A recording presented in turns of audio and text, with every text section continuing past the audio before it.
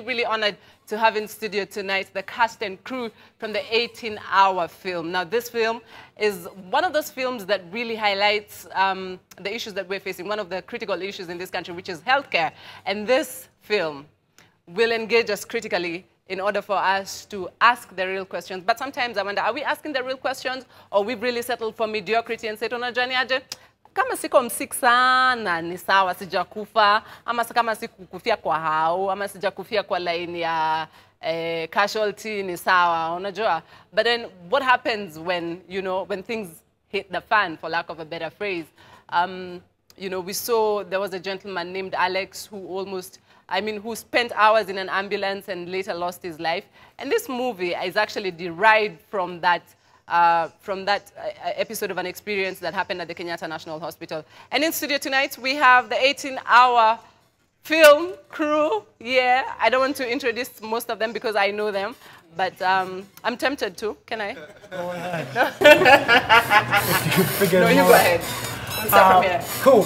My name is Nick Ndeda. I play the role of Zach, who's a rookie paramedic who actually went through 18 hours with a casualty, and it's one of those trips that's it's metaphorical, it's also literal, and it really puts a test on his faith and his strength, and I'd like to think his hope in humanity. Okay, and before we check out what the film is all about, there's a beautiful lady next to you. What's your name, girl? My name is Sue Anjiro. Yeah. I play Sabina, the wife to the victim. Okay. It was a very emotional character and role, but we'll talk about it. Okay, yeah. Next to you? My name is Brian Ogola, and I play Mark in the film.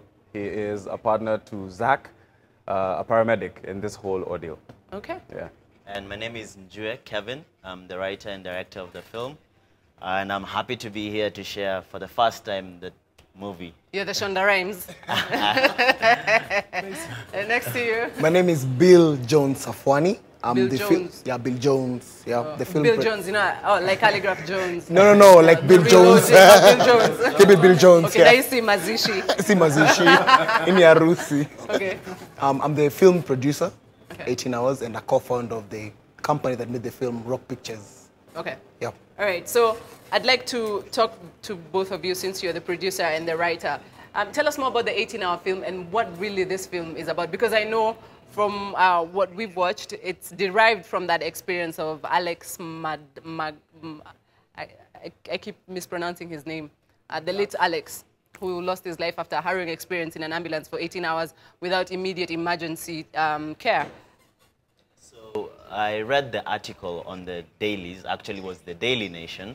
This is 2015. And when I read that article, it really touched my heart. And I asked myself, how could such an incident happen in our country? And more so now a middle-income country. So I got in touch with my team, Bill and Phoebe, the producer as well.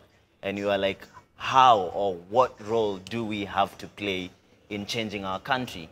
The best thing we could do is make a film about that story. So 18 Hours is an inspiration from that story, but it's still a story about many other people who undergo such cases where they're denied admission or where they don't receive emergency medical care. So this is a film honoring Alex, honoring Brian Odhiambo, who was the paramedic on the ambulance, but as well honoring everyone who has experienced this. And in my thoughts, every Kenyan has experienced an emergency situation, either you yourself, your family member, or your friend. True. And I mean, speaking about Brian, who was the paramedic on the ambulance, you played Brian. Yes, because the character Zach is more or less molded from Brian, the paramedic. So there's a lot of the stuff that I had to put together to come up with the character of Zach. It was a lot to do with a lot of research on paramedics. I didn't get the chance to interact with him, but we had several conversations about the story with Kevin before we started shooting. And even interestingly enough, on my radio show, I talked about that story. He just this was not a plug. This is just a thought that occurred to me. Okay, fine, Nick.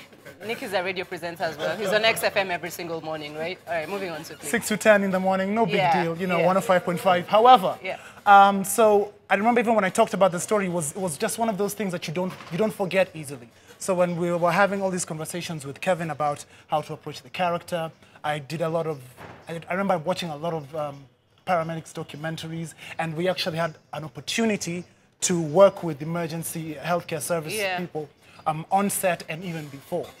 So there was a lot of realism when it comes to how we approached the characters and actually how we executed it. How was the experience for you, Brian? The experience was great, to be honest. I have to say, this guy has a lot of passion, and you know, like it's addictive because immediately I got onto the project, I could identify his passion, and I could straight away tell that this is a group of people who really want to make a difference with their work. And immediately we started, it was challenging because moving back and forth between Machakos and different other locations.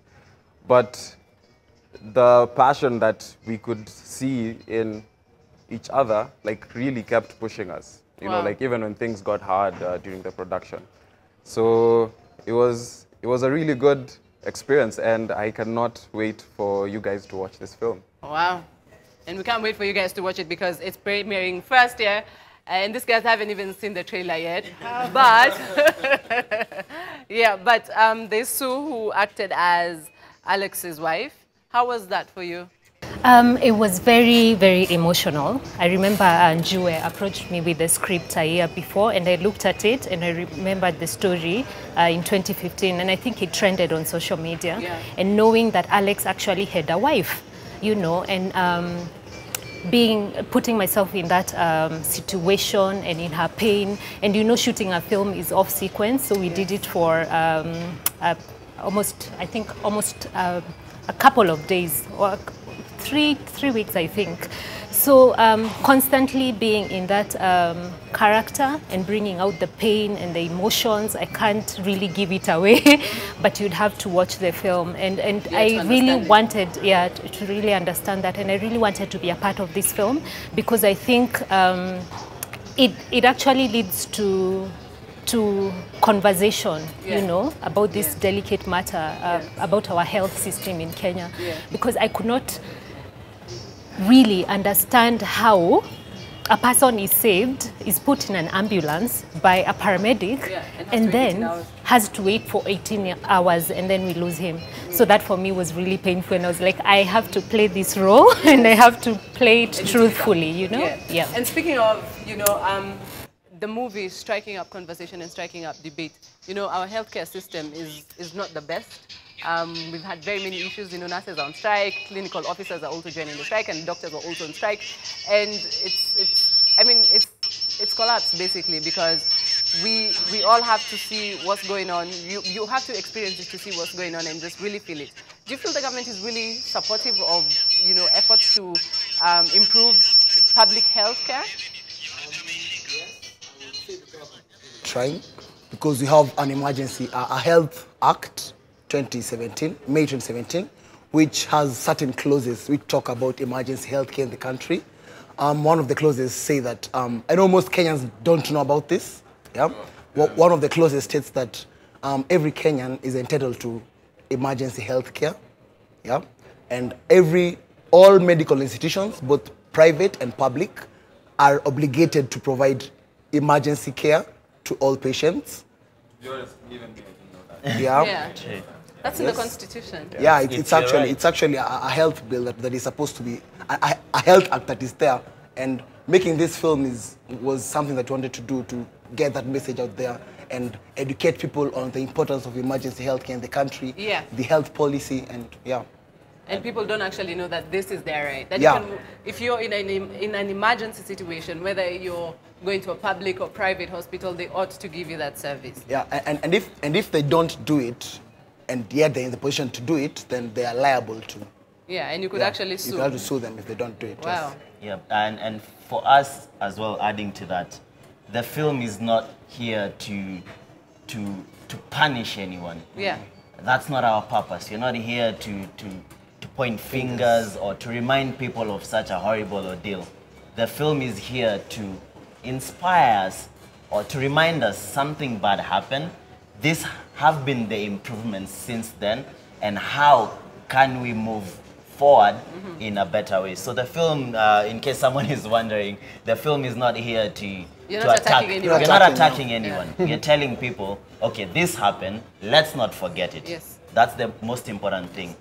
But from then to now, what are the changes that have happened? And as Bill said, we now have a health act. Yep. Now the question is, can we implement it? Can we push it? Can we let Kenyans know that these are your rights? Awesome. Oh man, I'm that's sorry. what it is. I'm just channeling in my hip hop, you know. Own it, that's what's up. Yeah, the real OG. Unajua? How does it feel to watch yourself? Whoa, because I have waited to watch this for so long. Yeah. And you know what the coolest thing is? Yeah. That you included my favorite part. Which is? I wouldn't say it. You I'm hitting not your gonna head share on the it. door. I'm just glad that it's. You guy, my guy, banana. It's because of one word that I said in that scene, and that's the one. Share. I know my job. Follow me on Instagram as Nick Ndada, and I shall reveal the answer in a Nick couple is of a days. socialite. Nick is an upcoming socialite. Anyway, Just try. how does it feel to watch yourself? I think it takes me back. It's always hard for an actor, first of all, to watch to watch yourself. Themselves. But it takes me back to when we were at you, you're shooting. shaking. Relax, I'm not relax. shaking. Yeah, but it was very emotional, you Yeah. know. And I'm just glad that we have this film, and I can't wait for everyone to watch it. Awesome, Yeah. awesome. So let's see what y'all are saying out there. On Twitter, Nacheki, there's Mwangi Modoni who says, Niaje Njambi, Mambo VP, Nonsinzi, big up yourself. She says, we look awesome. Yeah, there's a guy called Ndirito who says he can't wait to watch 18 hours film. Then it's Salem, he says, as a film student, seeing that movie now, I can be inspired. We're going places. How does that make you guys feel? Wonderful. Great. Yeah. Yeah, it does. Especially the producers? Yeah, of course. Because they did some really good work on it. Yes. Oh, so they ought to pay you more. I wouldn't mind another check. But I think this is going to inspire so many filmmakers in the country, like guys who are already making film and guys who are looking to becoming filmmakers. Yeah. Because we need to set a quality level up there, and I think we did it. That's what's up. Yeah. We did it. And there's actually, you know, there's always been debate about South Africa being or offering better locations than Kenya. What do you feel about that? Is it that we don't have good locations, which I believe Kenya is such a beautiful country, or is it that we are really highly taxed? May I? Yeah, go. Brian, go ahead. This is the thing. You see, whatever is going on in South Africa, it's not that they're better than us. They're just better prepared for film than us. You understand? Because they will offer you all kinds of tax rebates and all kinds of things that will lower your budget in terms of a film, just for you to go and shoot there, you know, and prioritize on South African nationals as part of their crew and cast. You understand? But here in Kenya, if everyone wants kitu kidogo, you know, at every office that you have to go to, it becomes very difficult. You understand? So a lot of things in our film policy have to be changed and improved. Yeah, Awesome. Yeah, because we need to be properly represented at festivals and take film as a serious business that it is. Because there's huge, huge employment opportunities for the youth in film, in all sorts of fields, not just in acting, but in crew. I mean, there's a lot that goes on a set. Yeah. And, you know, I'm really happy for 18-hour film crew and, you know, everybody else. I'm very happy because at least you offered Nick a chance to earn some, you know, some more. Because, you know, he's been aspiring to be a socialite for so many years. Anyway, moving on to... I'm on the come up. Yeah. I'm on the come All up. right, Sawa. Like, anyways, when and where can we watch the movie if we want to watch it? So the movie, funny story is that we were to premiere the movie on the 27th of October. Then yesterday... 27th? Yeah, then yesterday there was the political announcement, Yeah. which has now changed our date. Our date is 10th November. So that's the world premiere of the film. It's happening here in Nairobi at Prestige Plaza. Then 7 days later, the film opens in all cinemas across the country. Right. So from Garden City to Kisumu to Mombasa, everywhere. All the 8 cinemas across the country, the film will be showing there. So for us is, if you liked what you see, you want to be part of a movement that we are creating, Come to then the come out cinemas. to the cinemas and watch the film. Yeah. Tutakuja. Tutakuja premiere, tutavaa magowns ka Hollywood, unajua? For sure. Glam squad nini Yeah. Hollywood, right? And, and also talking of the premiere, we've partnered with 2 organizations. Yeah. We've partnered with Emergency Medicine Kenya Foundation with Dr. Benjamin, who basically look at emergency care services through education and research.